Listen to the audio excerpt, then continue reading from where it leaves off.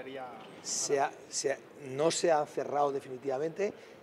Bueno, cuando usted habla de una cifra, si usted multiplica esa cifra por un coeficiente que está en el entorno del 3%, del 2,87 creo que es, pues más o menos eso sería lo que razonablemente le corresponde a Aragón de esas ampliaciones, pero luego Aragón está en disposición y en posibilidad de poder ampliar porque hemos cumplido, y como hemos cumplido a nosotros nos pueden dar más fondos. Y hay comunidades autónomas que pueden tener problema de ejecutar esos fondos y tienen que devolverlos. Y cuando las devuelven, hay comunidades autónomas que vamos mejor, que hemos sido capaces de ejecutar en tiempo y plazo los programas que podemos o no, valoraremos en qué condiciones y con qué tiempo residual.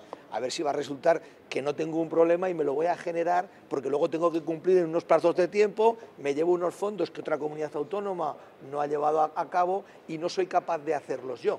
Vamos a analizarlos con detalle, pero repito, vamos a estar en un reparto razonable en función de lo que nos corresponde y con las expectativas abiertas de poder tener un mayor reparto en función de haber cumplido los objetivos. Repito, cumplido los objetivos.